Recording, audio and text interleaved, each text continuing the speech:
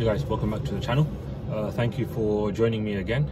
For those who's coming back and those who are new, thanks for clicking on the video and having a look. So as the title of the video says, that today I'll be installing the split charge relay, and essentially what this little system does is that it just charges up the house batteries or the leisure batteries from your van battery, from the alternator, but through the battery when the van is up and running. So it's a small little thing that I'm going to do.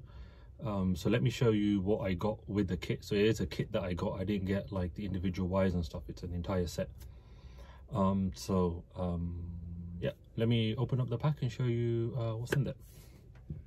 Okay guys, so let me just lay down everything that I got in the kit. So we got the actual split charge relay unit in there. We got the wiring, we got the fuse block, and we got some nuts and bolts, some sticky things over there, and then we've got the little fuse you can see here, the metal blade fuse, and then some screws here. So I'm just going to open it up. So a part of this kit, you get basically everything that you need to set the system up. So I'm going to pop up an image right now on the screen, which will show you how I'm going to do it. So if I just open up this box, here's the split charge relay unit, okay, with some instructions inside. It's not a wiring diagram, but it's just some instructions. If I take the wires up from here, we've got a couple of smaller ones, which is fine. So you can see with all these wires, they're pre-cut, not to your own specifications, but they just do it based on what they have in their little set that they offer. So you can see it's got all the connections, it's got the heat shrink, and it's quite thick wire, which is what you would expect. So you get two positive wires with the smaller ones. You get the long one, which oh no, you get one more short one. Here you go. You get this long one, which is going to be from one of the fuse blocks, which comes back inside the van. Not back inside, but from the fuse block that goes into the van to the leisure battery. So obviously that needs to be long, because that will run from the front of the van to wherever your batteries are.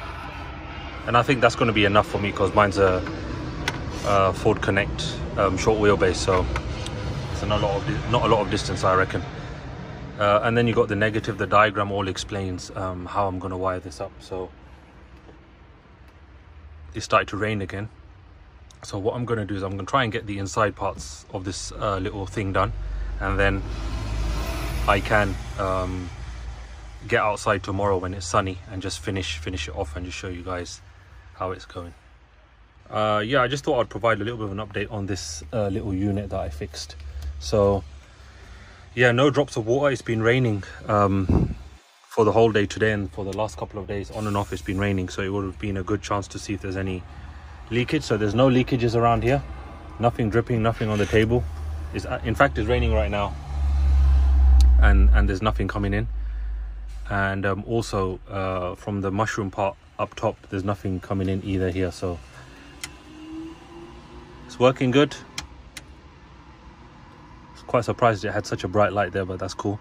So yeah, that's good. I know with these fans, if you tweak with the circuit board a bit, you can add a little thing where you can actually increase the speed. So I think that's what I'll do. I'll just research how to do that, and then I might just do some wiring and just add something here or add something there. Or if I can pull it up here, maybe what should I say, if I can add a little control unit just over there to increase the speed or decrease the speed, and also reverse the direction of the fan. So right now it pulls air in and out, but what I want is maybe times where I just want air to come in.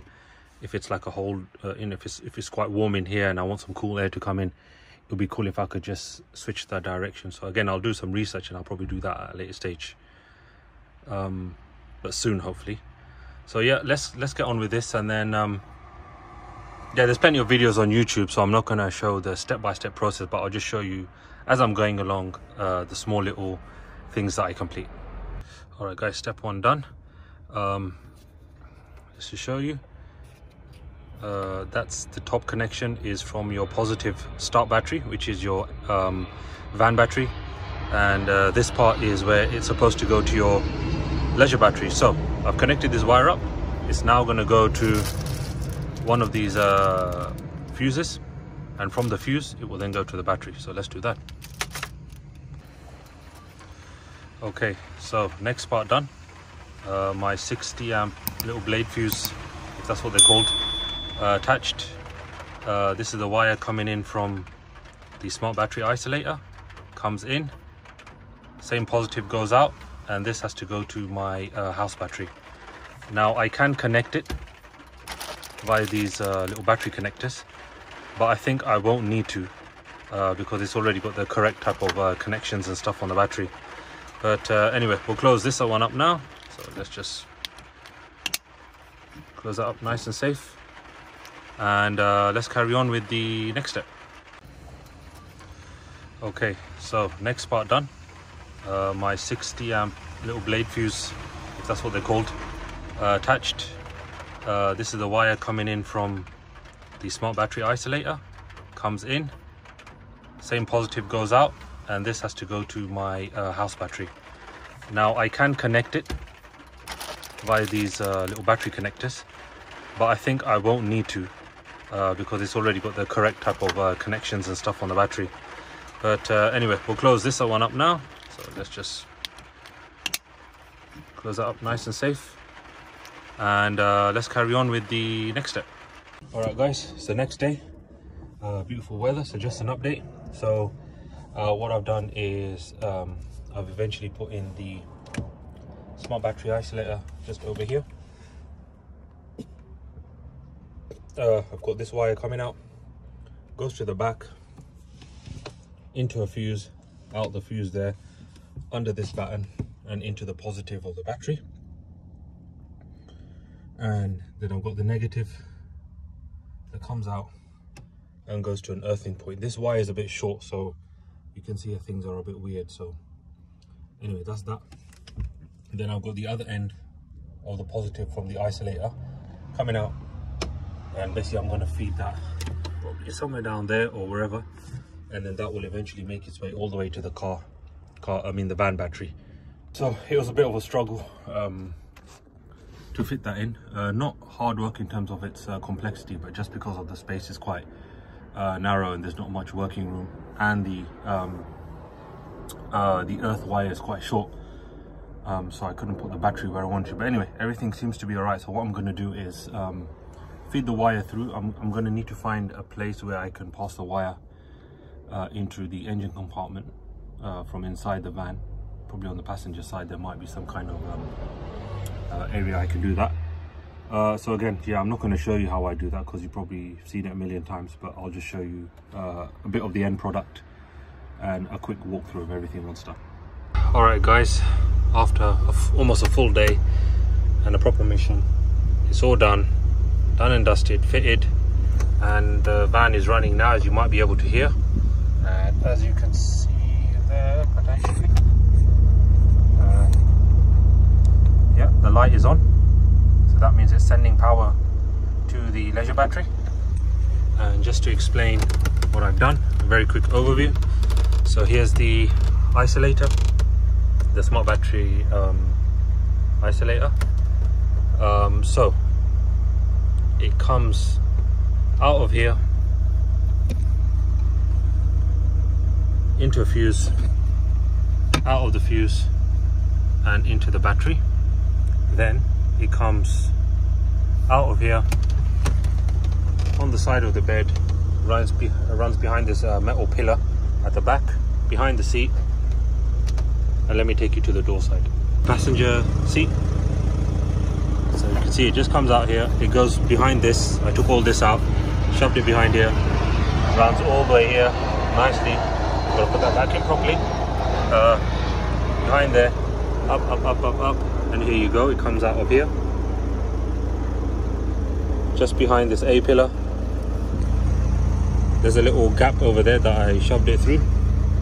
Guys, so it comes through this A pillar up here. Actually, you can just see the wire there potentially. Let me see. There's somewhere, you might not be able to see it, but it comes through here. Follow it through. It goes behind this. All the way through. You can come here. Another fuse straight into the battery. So yeah guys, that's how it is. Yeah guys, so that's how it goes into the back of the bed. But I was saying, yeah, that's pretty much it. It was a proper mission. I thought it'd be more easier, but it was actually quite difficult. But yeah, it's all done. And just to show you guys the voltage meter reading, the voltmeter. So I've just got both. Not sure if you can see it. It's 13.8, so I'm looking at the switch panel over here. If I turn it off, you can see it drops down to 13. So clearly there is, and then if I 12.9, 12.8, 5, 7, yeah, and the one up top is running 12.6, so pretty much the same. And then turn the van on and give it a second, and then it will shoot back up. There you go, you can see it going.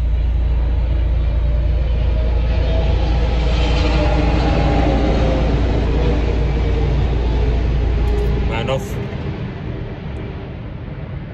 give it a second, and then it will read it. So if we look at this battery, it says here that the green is charged and the black means charging is necessary. So if we have a look at this, it used to be green, but you can see it's clear or black. So definitely it does need a charge. So I guess this will be a good indication if this thing works. Let's see how it goes. When I'm out on my adventures, I'll let you know if this thing really works. Thank you so much. And yeah, I hope you guys will continue to follow me, subscribe, like, all that good stuff. So yeah, thank you so much, and see you next time.